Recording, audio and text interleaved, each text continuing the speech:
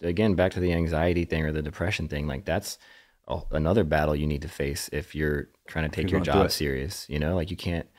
I talk about that a lot. Like people ask, like, what were you going through writing this song, or like how do you be creative when you're depressed? And I always tell them like the truth, which I haven't seen it. I'm sure it exists out there, but I don't believe in like the tortured artist like hung over like over the piano, you know, Right. like Neither do I. going through the hardest time of their life and then writes a hit. Like that can never be me. I'm sure that exists, and that's I guess that's great for them that they could channel that into something into art.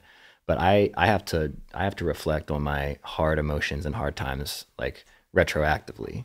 Well, the sad truth, I I have to be in think a good place to be creative I agree with you. and then talk about it from a healthy place. Even if it's a really sad song, it's like me reflecting on how I felt at that time.